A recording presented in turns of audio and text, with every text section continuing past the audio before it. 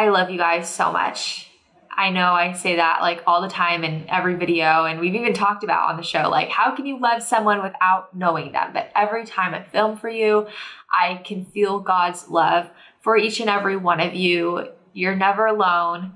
You're so loved beyond comprehension.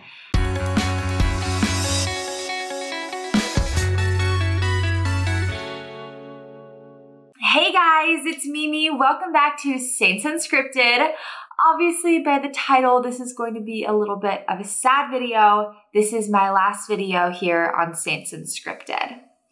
So if you haven't heard already, the reason that I haven't been in any videos is because I recently moved to Phoenix, Arizona with my husband, Eric. So I graduated, we both graduated in the spring from BYU. So we are no longer in Utah where they filmed the show. And this is so like bittersweet, more bitter, honestly. I'm going to miss doing the show so much.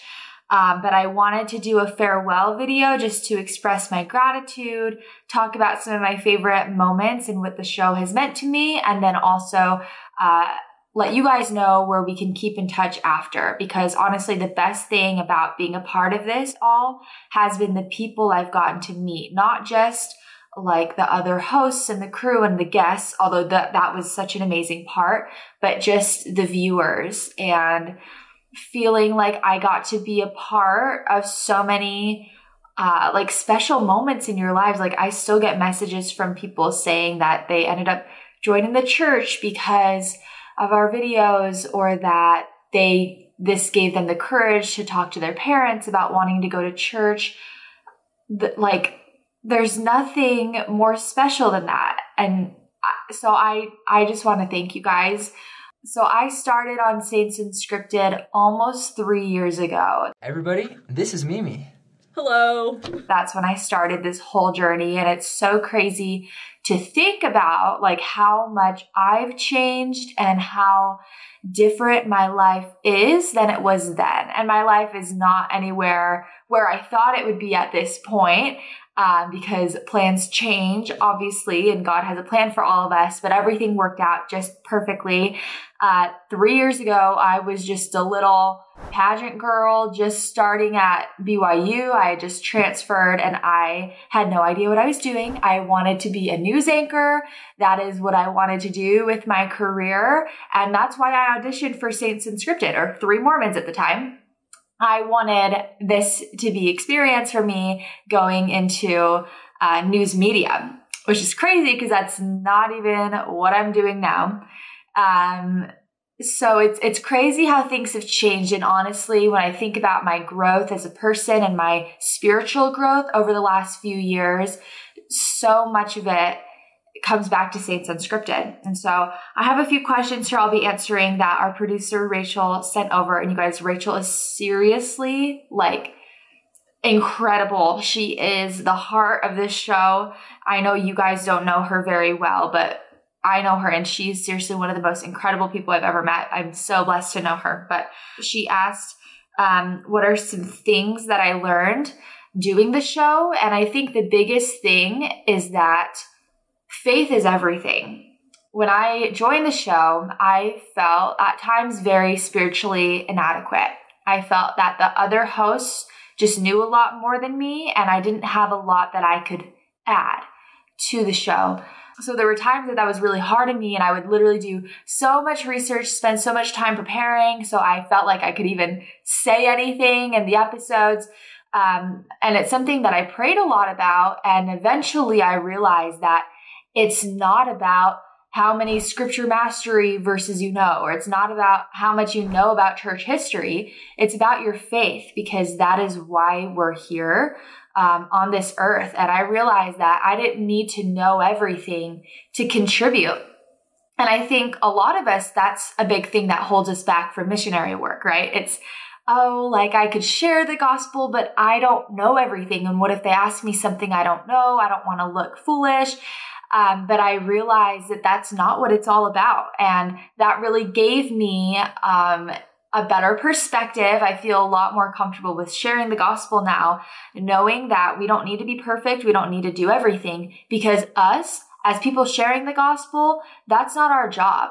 Our job is to bring people to Christ, and then he takes care of the rest. So we can do that by having the light of Christ in our countenance and showing our faith to people who we talk to. And that's probably the biggest lesson that I learned from being on the show.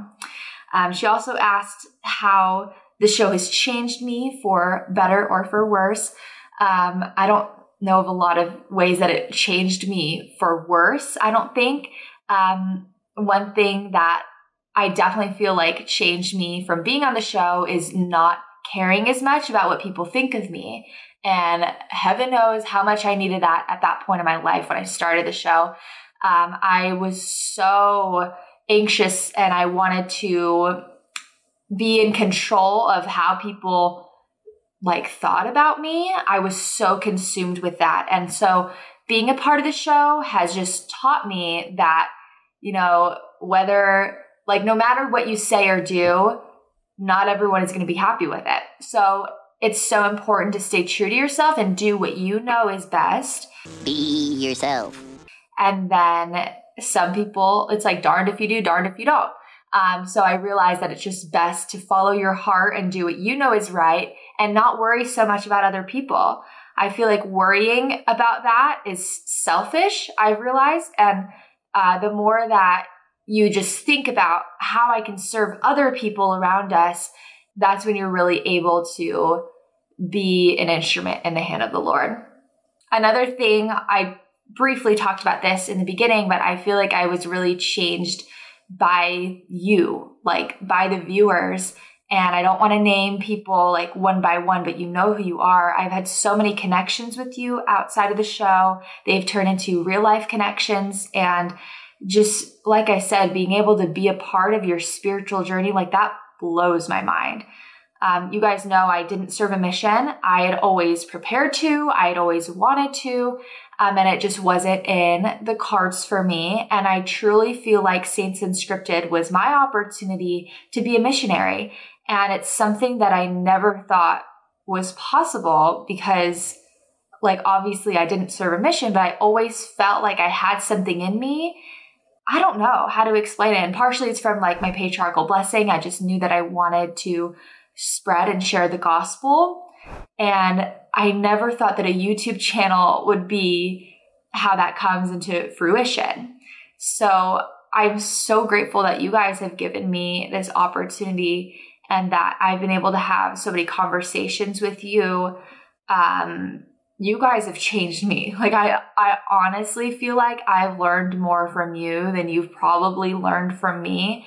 And I could not be more grateful. And I really hope that we can stay in touch. Another thing Rachel wanted me to touch on is what I'm doing now. What are my plans moving forward? So obviously, my husband and I just moved and graduated. So a lot of big changes are happening. We're getting settled in here in Arizona. And based on Eric's career, we may be moving again in another year or so and then be more settled in somewhere. So I will be excited about that. Not as much moving and packing and cleaning and all of that stuff.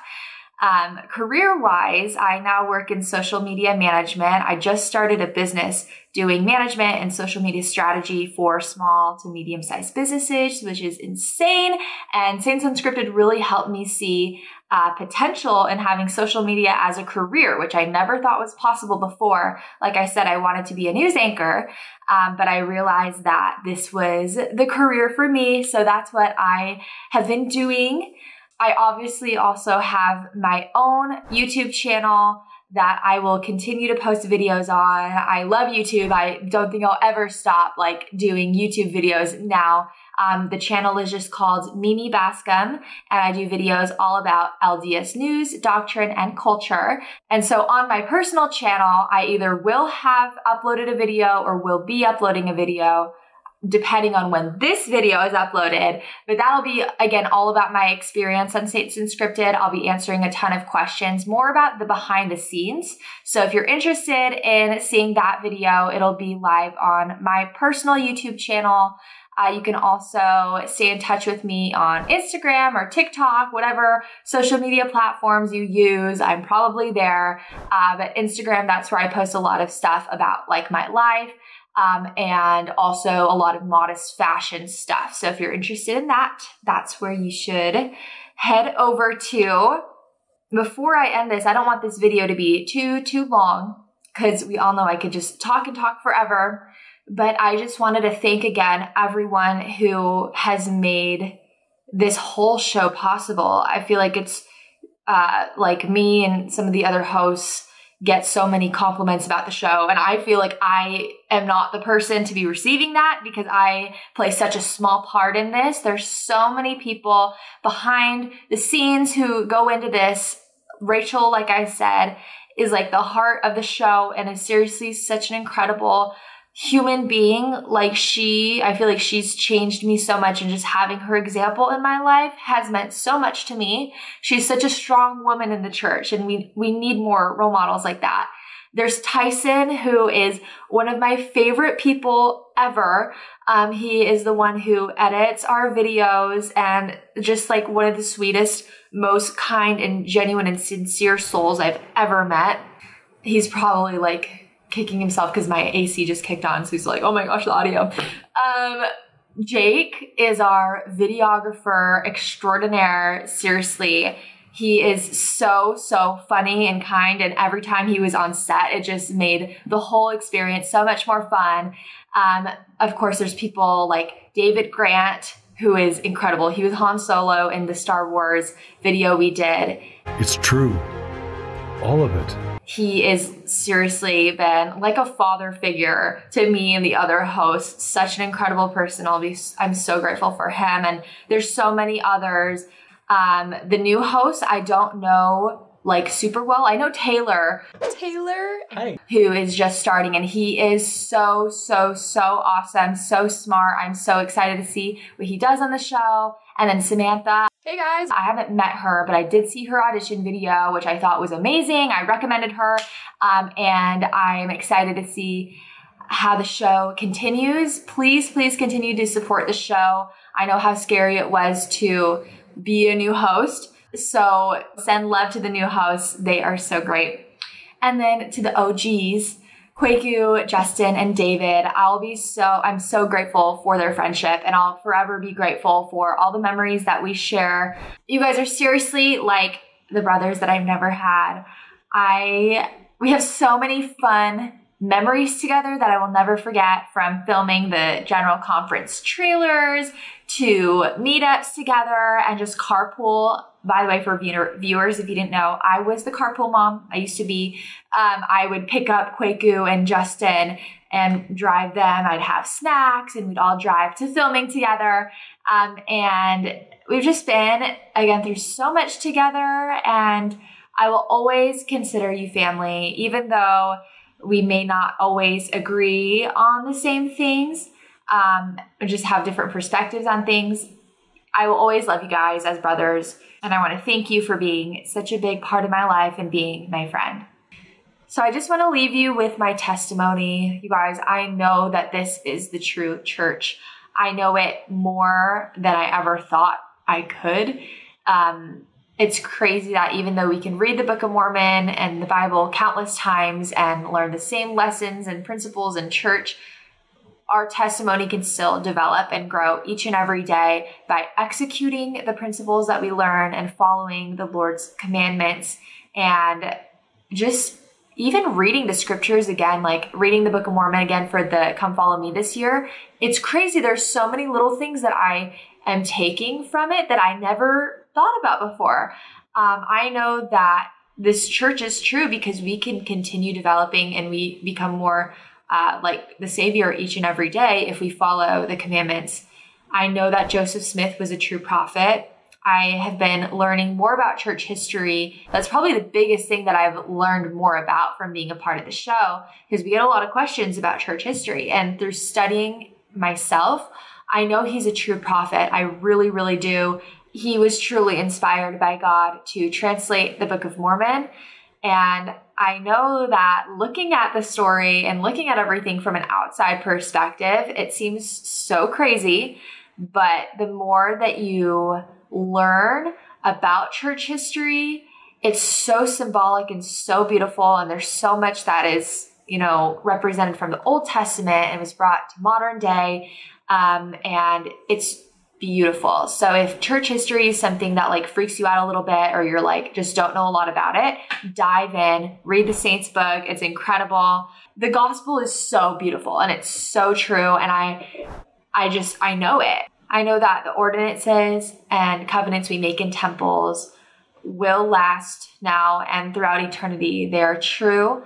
I'm so grateful for temples. I'm so grateful for the sealing power that we have on earth that was given to us again through modern day. I know that we have a prophet living on the earth today named President Russell M. Nelson. He holds the keys. I know the priesthood is true and real, and it's the most powerful force on earth. And I'm so grateful that I'm able to access the power of the priesthood every single day. I love being a woman in the LDS church.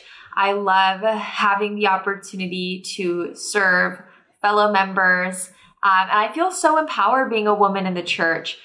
The more that I learn about the role of women, it makes me feel so amazing. And it reminds me that I'm a daughter of God and I have infinite worth. And yeah, I'm just so grateful for the restoration of the gospel. I know that Jesus Christ lives and that he loves each one of you. You can always access the power of his atonement, and he died for you. He would do it again just for you. And if you ever feel alone, you can go to him. I love the church's new focus on hearing him. And I know that we can hear him in our lives and that he listens to us too. I love you guys so much. I know I say that like all the time in every video, and we've even talked about on the show, like how can you love someone without knowing them? But every time I film for you, I can feel God's love for each and every one of you. You're never alone. You're so loved beyond comprehension. And I'm, again, so grateful that I've gotten the chance to talk to you guys over the years. So I'm going to wrap this up before I get too rambly. I already am, but I really hope we can all stay in touch. And I love you guys. Bye.